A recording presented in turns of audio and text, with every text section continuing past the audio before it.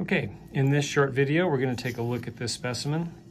Doesn't look like much. It looks like kind of a half a loaf of bread or something. It's actually a species called Cryptochiton stelleri. It's a representative of the class Polyplacophora, commonly called or referred to as chitons. Then this smaller specimen, this black one, is another one. This one's called Catharina tunicata.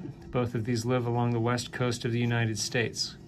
Now let's start with Cryptochiton. This one is the largest chiton in the world. I mean, not this one, but this species. And the shell plates, now one of the characteristics of this group is that they have 8 separate shell plates. Now Catharina has many of its, or much of each shell plate covered in soft tissue. But if we count them, so we have 1, 2, 3, 4, 5, 6, 7, 8 shell plates. And they are partially embedded, and in the case of Cryptochiton, completely embedded in material or a structure called the girdle. So if we take a look at the ventral surface of Cryptochiton, we get to see the anatomy of this animal and a large, to some extent, how it makes a living. So this, toward your left-hand side over here, this is the anterior end of the body. This is the head right here. It has a large, broad foot that it uses to attach itself to the substrate.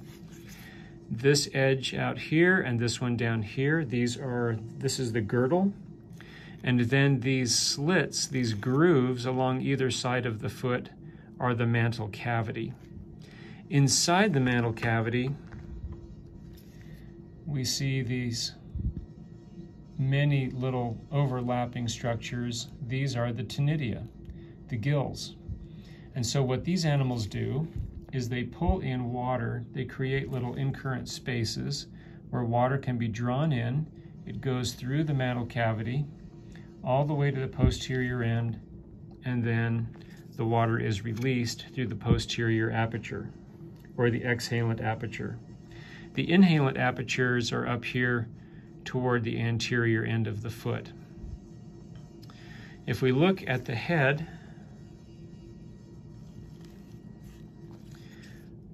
what we can see is the mouth and surrounding soft tissue. And there are no tentacles or any other elaborations on the head.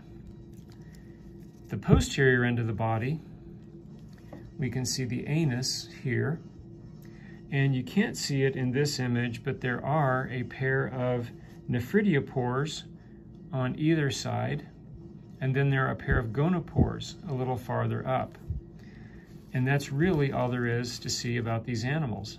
They attach themselves to hard surfaces and make a living by using a large radula to scrape material off of rocks. If we look at Catharina, again, we see the dorsal surface. Now this animal, the muscles in its body wall have contracted slightly, curling it up partially. But again, it's so curled up you can't see a whole lot.